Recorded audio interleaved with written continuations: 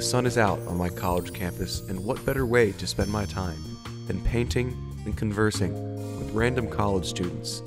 I can't think of a better way to spend my April 20th. Sit back, relax. Today is a special day, and this will be a calming experience here on The Joy of Painting. Keep in mind, I've also never painted in my entire life, so I'm sure these pieces of art are going to come out phenomenally.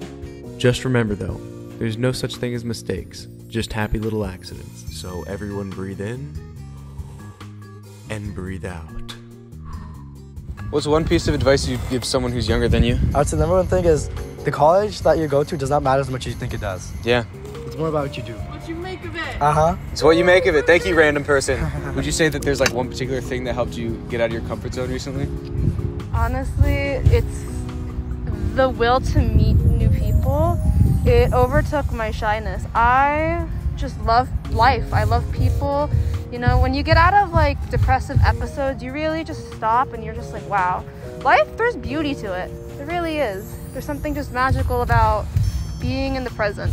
And what would you say to people who don't know what to do with their life? I think just follow your heart and follow the path that you think you're meant to go. You know, don't listen to what other people say. How do you recommend people go about depressive spats or like lowest moments? I think coming from an Asian immigrant parenting, that resonates really well because I was always told like, why are you crying? There's nothing to cry about. That doesn't matter. And true, I understand the intention of that, but also it's like invalidating to feelings. Maybe this is also morbid, but I think it's just like the only way to get through it is to get through it. And I think that's easier said than done. But once you kind of truly understand what that really means of like, wow, the only person who can get through this is me. Like no matter what people say to help you try to feel better, no matter what people give advice for like how to do better or like different methods and strategies for you to like not think about being sad, the only person who's gonna enter out of that state is you. And so I think it's also being able to talk to yourself as well. A lot of people don't like to thank themselves or they don't like to talk to themselves and really figure out what's wrong. But for me, I would literally look in a mirror and like tell myself like, okay, like why are you feeling this way? What can we do about it? Do we want to feel better about it? Do we not want to feel better about it? And you are the only person that can do those check-ins for yourself.